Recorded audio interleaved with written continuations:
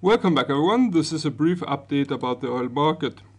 Oil traders may be in for a treat in the current and following sessions, as the OPEC Plus group are set to have a video conference meeting on Thursday. Many expect the meeting to be more productive compared to the previous meeting the group had back in March that led to an oil market crash. Despite the two major oil powers, Saudi Arabia and Russia, still being in a dispute over what steps the OPEC Plus group should take, the oil market is seemingly gaining on optimism deriving from today's meeting, and oil prices momentum may be tilted to the upside. We would like to clearly state that no scenario or outcome is guaranteed, and so oil traders should be cautious when setting up trades. However, if the two sides do manage to reach a deal on production cuts, which many analysts believe it is a possible scenario, oil prices could gain momentum upon release of the decision. From a demand perspective, which is among the top three main drivers for the commodity's price, the others being supply and geopolitical matters, we cannot say it is currently supporting oil's price. Lockdowns and quarantine around the world, but especially in large countries like the US, is evidently reducing demand for the commodity. Some analysts believe the impact of reduced demand could persist in the following months, and the impact will be shown on a quarterly basis. Furthermore, another matter that is weighing on the market in addition to low demand is the US oil production levels. Starting first with the AP weekly reading, which released a surplus of 11.94 million barrels, surpassing the estimate of 9.3 million. Please note that the AP organization has now released two consecutive surpluses in the current and previous weeks, surpassing 10 million barrels each, which implies production is still very active in the US. A very similar story is also displayed from the EIA's weekly figures. Last week, a surplus of 13.8 million barrels was released, and this week another one nearby 15 million barrels.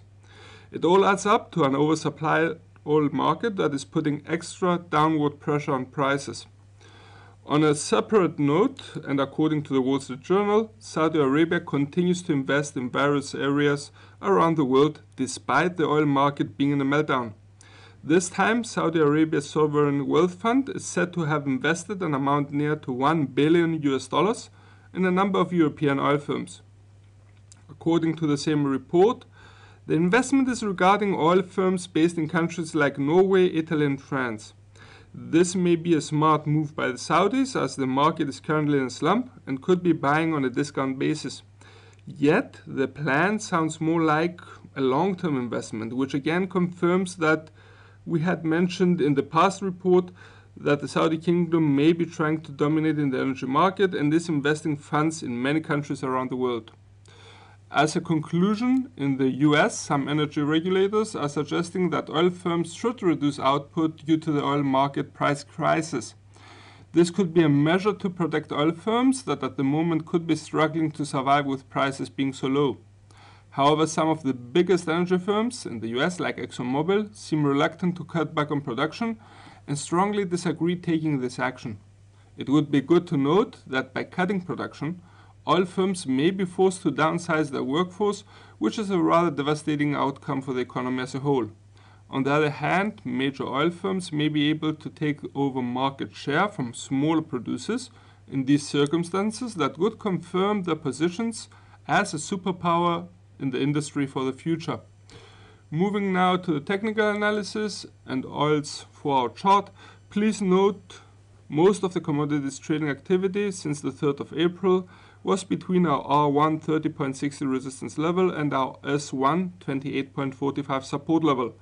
Our R1 30.60 is currently being tested, as it was also tested on the 3rd of April, but not breached.